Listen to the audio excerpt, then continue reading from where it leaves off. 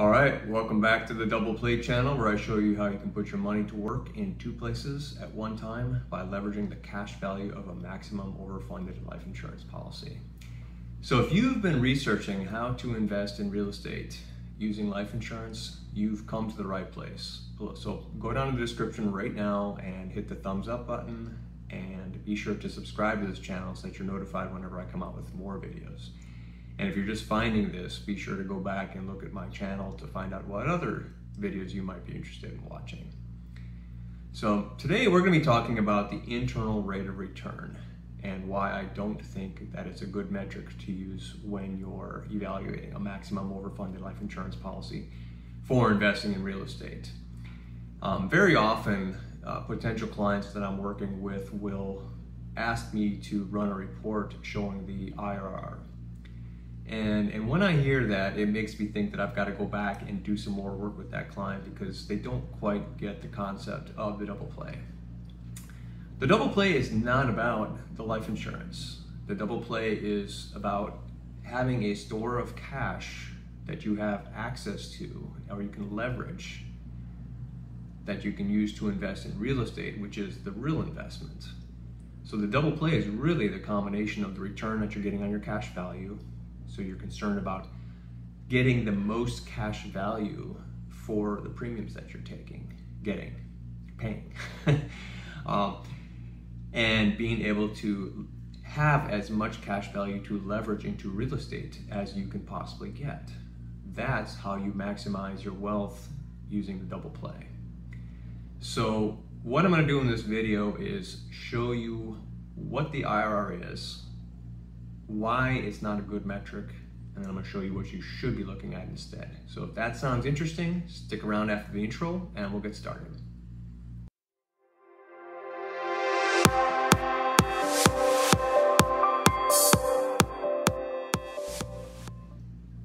All right, thanks for sticking around. I'm Tomrutkowski with Innovative Retirement Strategies, and this is the Double Play channel.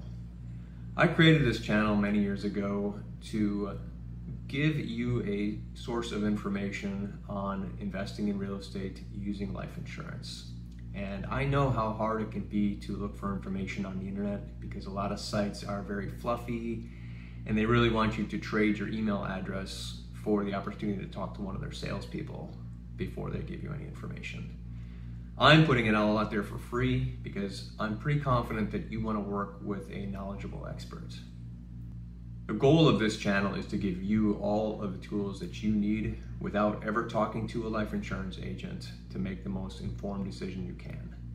You shouldn't need to talk to me or any other life insurance agent, any other qualified life insurance agent, until you're ready to see what the numbers look like for yourself, or you're just tired of watching all my videos, one or the other.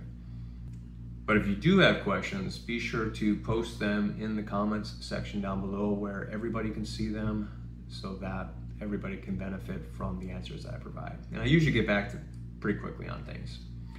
So, all right, to get back to the topic, we're gonna be talking about the internal rate of return and why I don't think that it's a useful metric for evaluating a maximum overfunded life insurance policy for the double play. So I'm going to explain what the IRR is.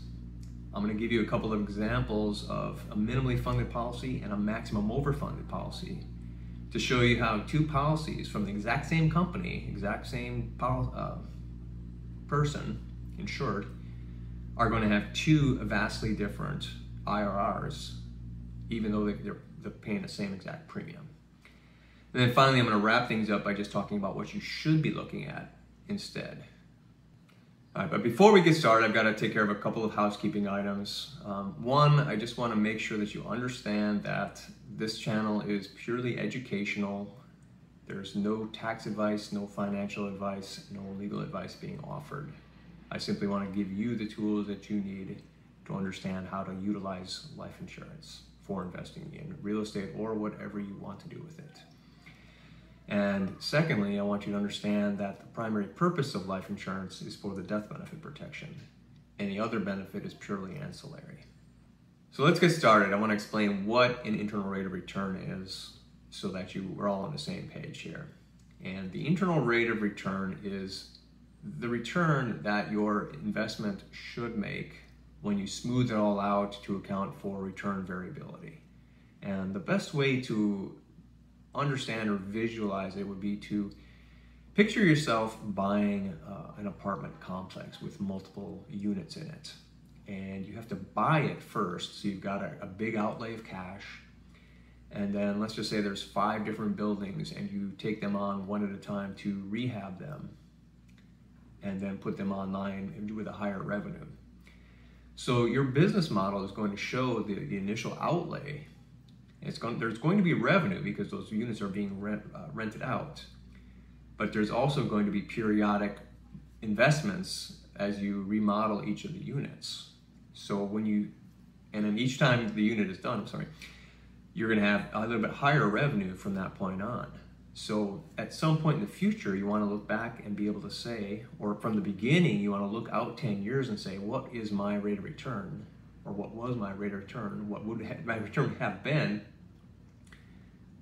despite all the lumpy revenues that we have and the lumpy expenses and investment that we have?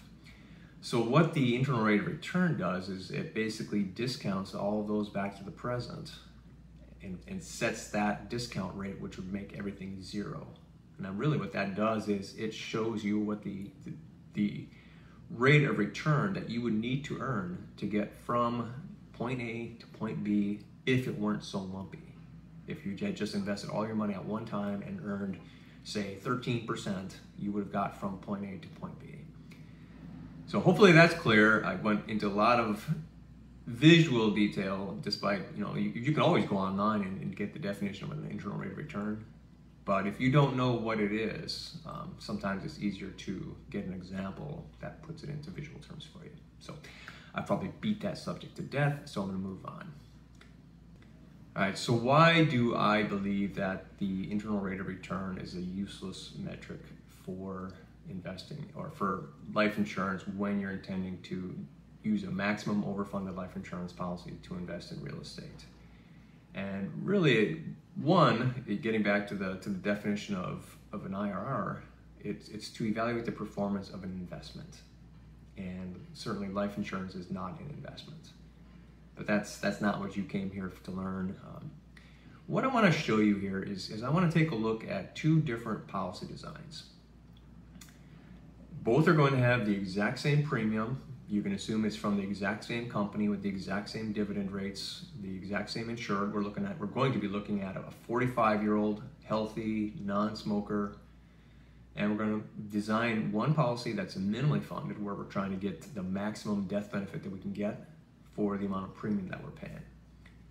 And the other one is going to be a maximum overfunded, where we're designing that policy for the least bit of death benefit that you can possibly and legally purchase and still meet the minimum definition of life insurance.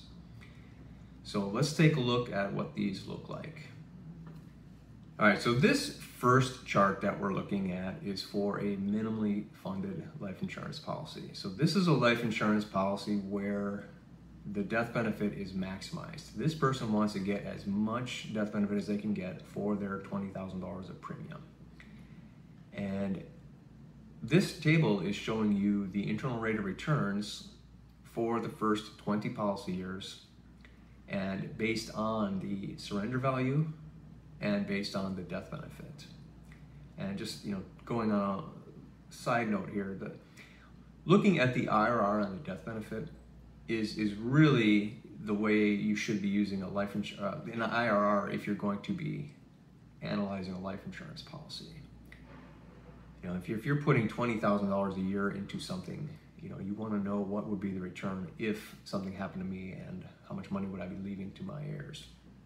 So first thing to take note from this minimally funded policy is, because of the high death benefit, and it's not shown here, but it's just a hair over $2 million,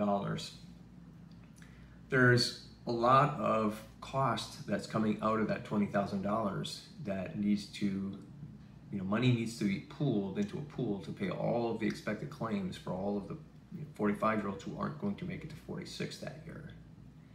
And each year that basically starts over again. And as the cash value increases, the amount of insurance or risk that's in the policy goes down. And I'll circle back and show that visually here in a bit.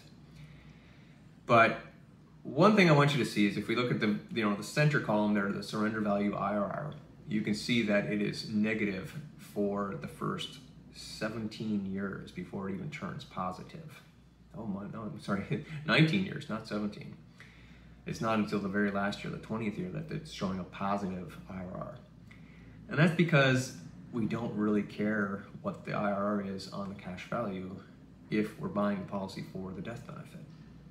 Now, at the same time, if you look across to the death benefit IRR, you can see that it starts off very high, because if you simply put one $20,000 premium into the policy and you happen to, the insured happened to die that year, if you're the policy owner and you're the insured, certainly you have a disincentive to take advantage of life insurance policy.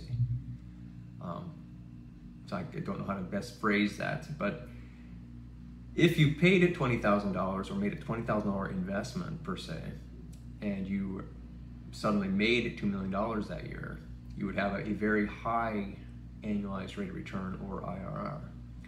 And then each year, as your investment in that goes up, you can see that your internal rate of return is going down, and mainly because you're receiving that $2 million death benefit 5 years out in the future. So you would have had the benefit of investing $100,000 over those 5 years. So that's what the minimally funded policy looks like. So now let's take a look at what a maximum overfunded policy design looks like. Same $20,000 premium, same policy, same insured. We're just looking for a minimum death benefit now. All right, so on this graph, we should see, we're basically looking at the same 45-year-old, the same $20,000 of premium, only now the surrender value is considerably higher because it's a maximum overfunded policy design. And I should also note here that usually when I do a policy design for the double play, I'm putting on what's called an early values rider, which waives the surrender charges, so that in the first 10 years of the policy, the cash value is equal to the surrender value. What's not shown here is what the cash value actually is. So this is showing you what you would get back if you surrendered the policy, but the true cash value is much higher than that. It's probably closer to $17,000, not $9,000. So those numbers that you're seeing for the first 10 years aren't representative of how much cash value is in the policy. It's how much you would get back, or how much you could borrow if you were to turn in the policy or borrow against it. So nonetheless, if you compare that against the previous graph, that chart table that we looked at, you can see that the surrender value is still negative in the beginning year, but it's only negative through the 6th policy year before it turns positive, and it starts increasing every year thereafter. And when you see the graph here, I'm going to basically take the data that's in these two tables and I'm going to put it into a graph side by side so that you can see what the numbers look like, get from a visual perspective. But basically, as the cash value increases and the death benefit is held to that, I should have said it's about a $300,000 death benefit in this case compared to the $2 million that we had on the other one. But each year that you're putting $20,000 of premium into the policy, there's basically $17,000 resulting from that that's going towards the cash value. You're losing $3,000 to the expenses of the policy. But over time, the death benefit is really, still that $300,000 plus all the cash value that you have. So you could have a $2 million death benefit, but $1.7 million of that is cash value. And when you get there, if you assume that that $1.7 million is earning, say, 5.5% of interest crediting or dividends, and it's only your premium is not, the IRR is going to approach that return that the policy is earning, or the cash value is earning.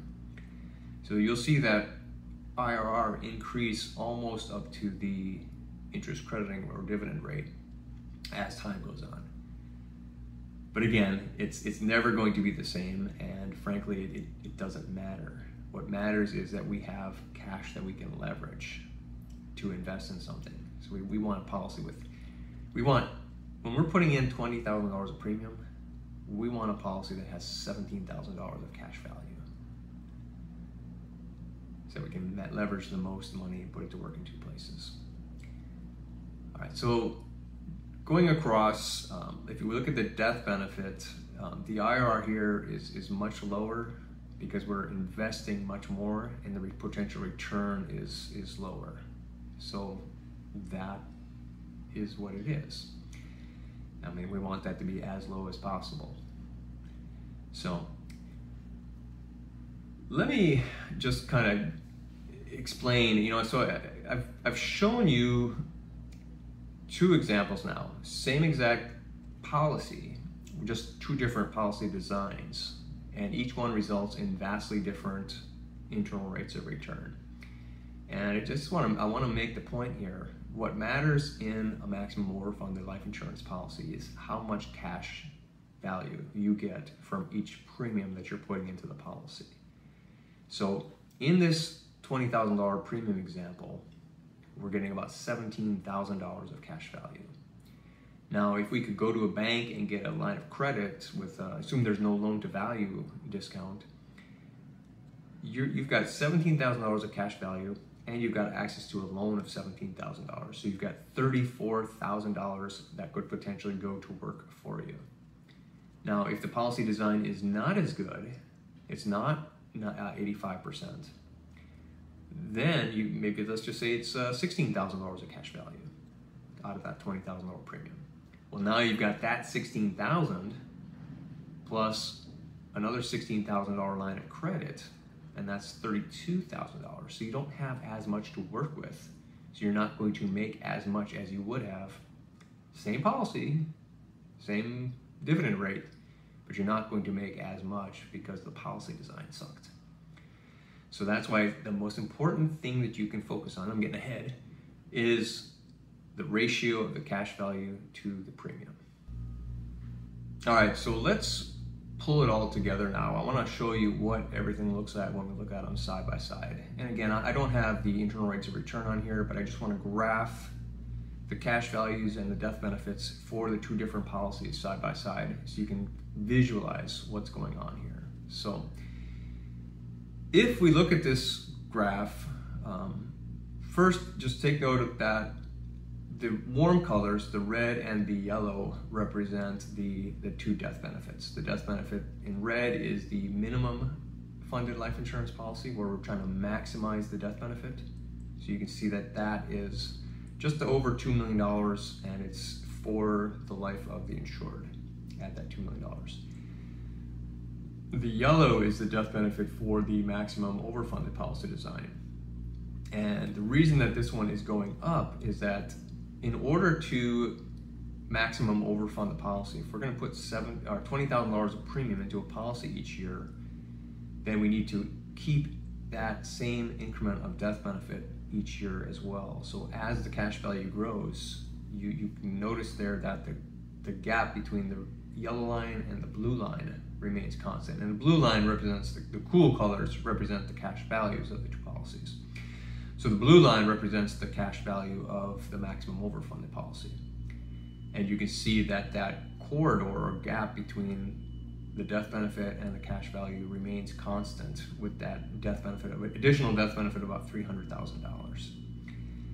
So one thing that is noteworthy here is if you look out towards the 79, 80 time frame, the death benefit crosses over the death benefit of the minimally funded policy.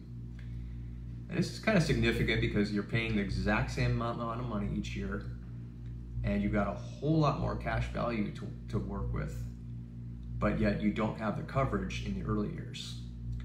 So if you've ever heard the adage of buy term and invest the difference, here is a strong case for buy term and permanent life insurance. So you could buy a cheaper term policy to cover you for 20 or 30 years to get you out to that point where the death benefit crosses over And you could probably do that for much cheaper than what you could have done. I shouldn't say I can't say that you could do it for cheaper, as you can see here. I mean, you'd be paying $20,000 in each case, but you'd have a whole lot more that you could do with that cash while you're paying for that term policy. So, not making a case for buying 2 policies, but you can see the value of that, because once it drops off, you're still going to have much more death benefit continuing to rise each year thereafter. And finally, let's look down at the green line now. The green line represents the cash value in that minimally funded policy that we're looking at. So again, the reason that the death benefit IRR was so high was because for very little investment or premium, you're getting a very large death benefit. The IRR on the maximum overfunded policy was very low because you got a very low potential payout in exchange for that same investment. So, again, the point here is 2 policies with the exact same premium can have vastly different internal rates of return. It's all about, for the double play, it's all about how much cash you can put to work in 2 places at one time. So before I move on and conclude this, I just look at the cash value of the minimally funded policy compared to the death benefit of the minimally funded policy. And one thing that you heard me describe in a lot of my videos is, the cash value of a life insurance policy is quite literally the policy owner saving up the death benefit on the insured over the insured's expected lifetime. And you can see that green line is every year, it's closing up the gap, but that gap represents how much money, or that death benefit needs to be covered, costs money. The insurance company needs to take from the cash value to put into a pool to pay all the expected claims for those, say, 45-year-olds who aren't going to make it to 46. And you can see that the cost of insurance in the minimally funded policy is probably 5 to 6 times the cost of insurance in the maximum overfunded policy, simply because there's that much more death benefit or risk to the insurance company of having to pay that out. So each year, as the cash value increases, the risk to the insurance company goes down. But if you just simply look at the area between the red and the green compared to the area between the yellow and the blue, there's a whole lot more risk and cost in the minimally funded life insurance policy. Much more benefit to the insured if they live that long. But certainly not if they live past 78, 79, right? There they would have been better off with the maximum overfunded policy. So insurance is there to protect you when you're young, is the point here. All right, so what should you be looking at? I've shown you what you shouldn't be using for evaluating a policy, the IRR, but so what should you be looking at? Well, if it's not obvious from what I've said so far, you want a policy that maximizes the cash value and minimizes the expenses. So you want, when you're putting $20,000 a year of premium into a policy and you intend to leverage the cash value for investing in real estate, it doesn't matter what the IRR is. You simply want to make sure that you're getting the most cash value that you could put to work in 2 places at one time. Ideally, it'd be nice if you could put $20,000 into a bank account and turn around and get a $20,000 line of credit from the bank that's secured by your bank deposit. But it doesn't work that way. So life insurance is this very unique asset class where you can, it's literally written into the state statutes in all 50 states that insurance companies must make loans to their policy owners secured by the cash value of those policies. So they have to give you a loan. So if you want to get as big a loan as possible, you need to make sure that your policy has the maximum cash value. So it has to be designed right up to that minimum definition of life insurance, where you're just barely buying enough death benefit protection to meet that minimum definition of life insurance. And you want to just make sure that those costs inside the policy are minimized. Secondly, the next thing that you want to look at is, what is the dividend rate? And honestly, we don't know what the dividend rates are going to be 10, 20, 30 years out into the future. What you should keep in mind is that the insurance companies are investing in the debt markets. So they're buying bonds and treasuries and mortgage-backed certificates, preferred stocks. They're making loans against real estate. So interest rates on those investments move up and move down with the economy. So we have a good idea of what they invest in and what they're going to make, what it's backed up by. We just don't know exactly what it's going to be in any year. So my recommendation to you is, if you're having multiple agents or run illustrations for you, or if you're looking at multiple companies, make sure that whatever the rate is that they use, knowing that it's not going to be accurate anyway, make sure that it's apples to apples. So find the lowest common denominator. If let's say Mass Mutual is paying a 6% dividend and some other company's paying a 5% dividend, make sure that the Mass Mutual policy is run at 5%. See what it looks like side by side with the other policy. If you've got two illustrations that are designed for maximum overfunding and they both have exact same growth rates, the one that actually looks better over time has lower fees inside of it. And I hope that's apparent to you. So that's the one you would want to use, because that's the one that's going to give you more cash value that you can turn around and leverage. So I hope that's clear. The purpose of this video was to show you why the IRR is a useless metric when you're investing in real estate using a maximum overfunded life insurance policy. It's all about the real estate investment that you're making, not the life insurance. I also talked about different things that you should be looking at, which is one, the different metrics that you should be looking at when you are evaluating policies. So the ratio of cash value to premium and the dividend rates. And just again, the point with the dividends is just make sure they're apples to apples so that you can get at what the internal expenses are. So that's all I have on this topic. If you're hungry for more information and you're not ready to talk to a life insurance agent yet, I highly recommend going out to Facebook and look for the Double Play group there. And that's a group that I set up, and it's a community of people who are doing the double play. Some of them are my clients, some of them aren't. There are also people there who have policies and just want to learn what the double play is all about. And it's people who just want to simply learn how it works. So there's tons of information there, and you can ask questions in a forum where people are actually doing this, and you don't have to talk to a scary life insurance agent. I also want to point out that there are tons of resources available on my website that correspond to this particular topic. So there's going to be a link in the description down below, and there's a corresponding blog post that goes along with this topic, as well as the ability to download all the slides that I show here. And be sure to check out the rest of the website. I consider it to be a no fluff zone, meaning it's all good, solid information. It's not, bare minimum and pretty pictures that they just simply want to capture your email address and so they can bombard you with marketing. Everything that you need to know to understand the double play, how to invest in real estate using life insurance, is there for you. Again, the only time you should ever have to call me or any other life insurance agent is when you want to actually see the numbers for yourself. And if you enjoy getting all this free content, please consider supporting this channel at buymeacoff.ee. There's a link to that in the description, and your support for this channel provides me an incentive to keep making these videos available to you for free. So with that, I will see you in the next video.